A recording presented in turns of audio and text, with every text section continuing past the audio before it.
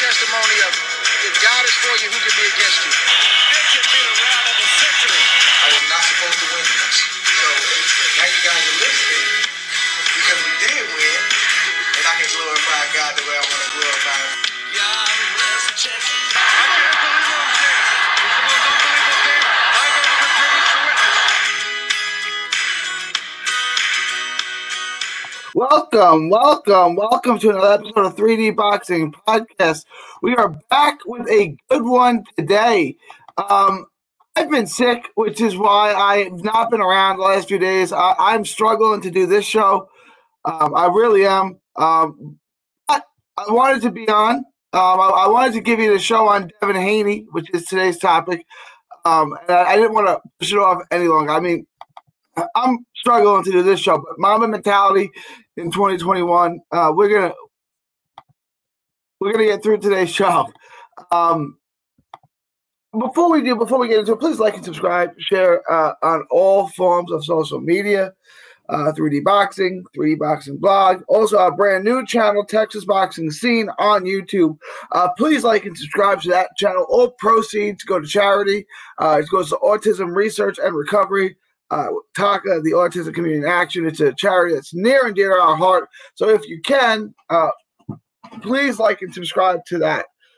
Please subscribe to that channel. Please share it.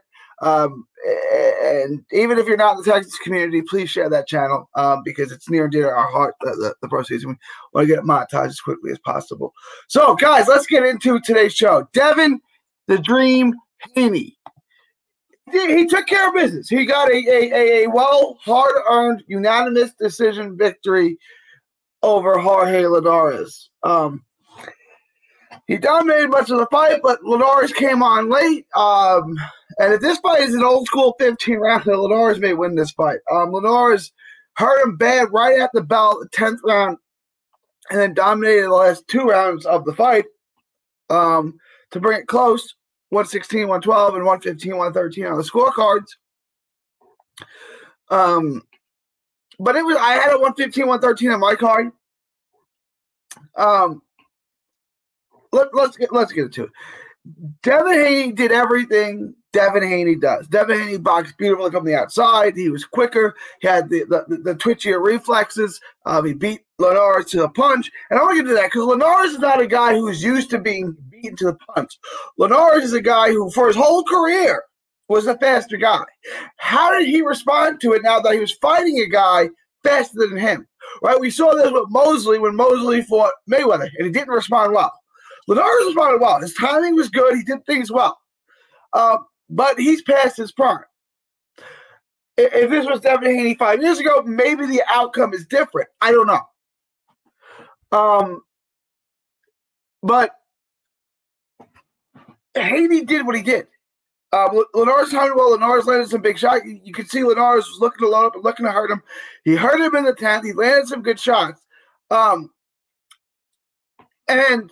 it's rough because at 22, Haney's being compared to Teofimo Lopez, Ryan Garcia, those guys. Devin Haney has the skill, so I'm not hating on Devin Haney. He is athletically gifted. He has tremendous skills, but he's not there yet. He's a one-dimensional guy in the sense that all he can do is box from the outside. I don't know that he can outbox Teofimo Lopez from the outside. Teofimo Lopez outbox Loma from the outside. Can Haney do that? I don't know. At this point in his career, if he can. But Haney is extraordinarily gifted. Haney should have a great run. Haney is not ready right now on May 31st, 2021. I'm not hating, nothing like that.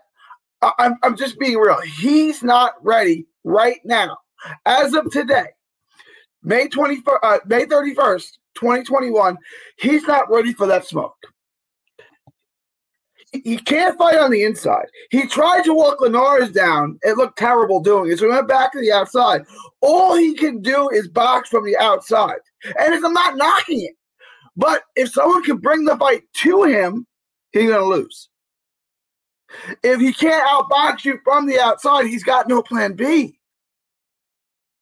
He's not Laura. He's not Mayweather. He's not those guys yet. And I'm not. His talent is there, but he's 22. Not everyone is ready for prime time at 22 years old. In fact, almost nobody is, and that's what makes Teofimo Lopez so incredible. Is that he's so young.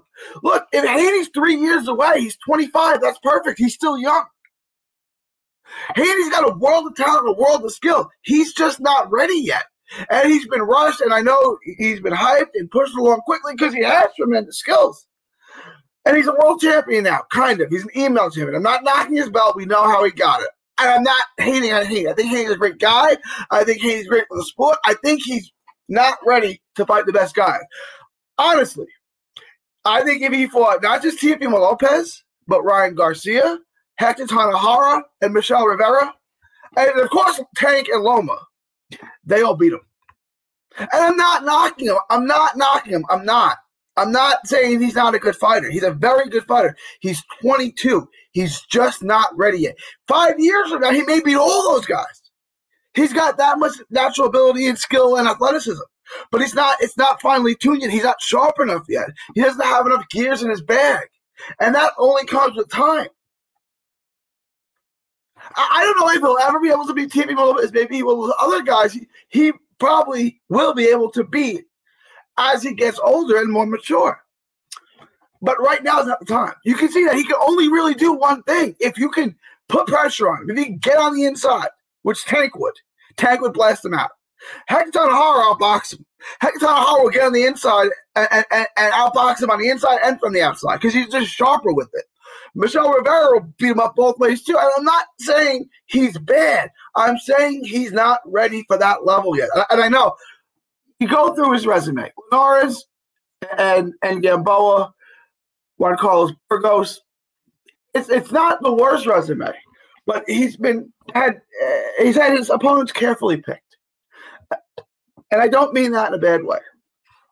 He's been matched well. This was the first time he was matched tough.